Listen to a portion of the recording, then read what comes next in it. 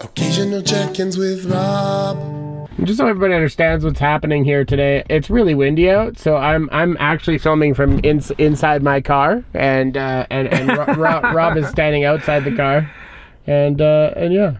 It's a nice day, but we got a little bit of wind. A little bit of wind. Yeah. Yeah. It looks like you're trying to sell me drugs or something. Nick's actually really funny because he's sitting inside. What do you got here? A 2006 Pontiac Vibe. 2006 Pontiac Vibe, and so Nick's a good-sized guy, and so he's sitting in the back of the Vibe, all jumped. He's squished in here like good-sized guy. I got your jeans.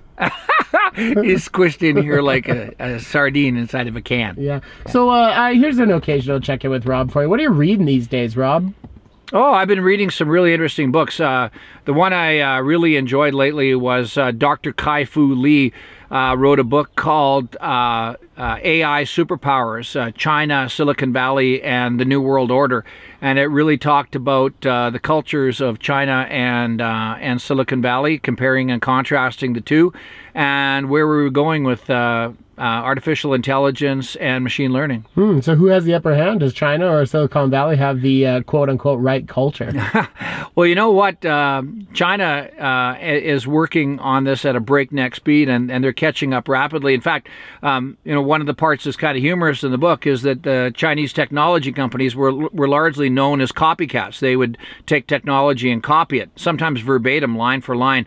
But that copycat culture has lent itself to the development of all sorts of new technology capabilities inside of China, and now they're starting to break away from us. And, you know, the advantage that China has is if they make a decision to move in a technology direction and the government backs that, they will just make it happen. And in North America, we're constrained by all the regulatory processes that are associated with new technology.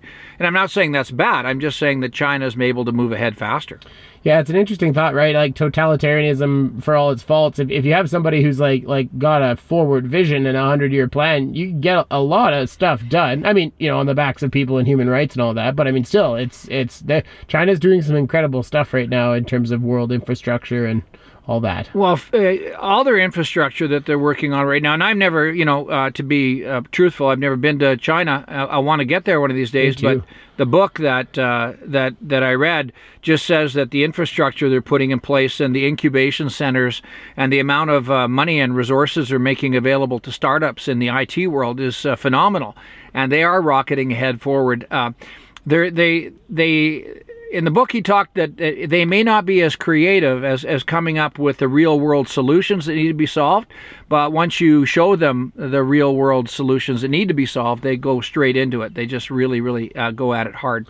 This is funny too, because again, as a new parent with Elliot, I often think about how much better it would be for me to be bilingual. But I mean, I was taught French in school, and arguably, not the most useful language for getting around the world. So I'm thinking, like, if I had to teach Elliot a language, Mandarin. Yeah, frick, like Chinese might be the one. Mandarin would be really important. Yeah, I think that is a way forward, and I am concerned because what's going on with trade right now and negotiations is creating more divides between North America and China, and I think that what we actually need is more coming together, but I don't know that that's in the cards. Interesting. Well, there's another occasional check-in with Rob, everybody. Way to go. I like it. Again, it looks like you're selling me drugs right now. It's really funny. Occasional check-ins with Rob.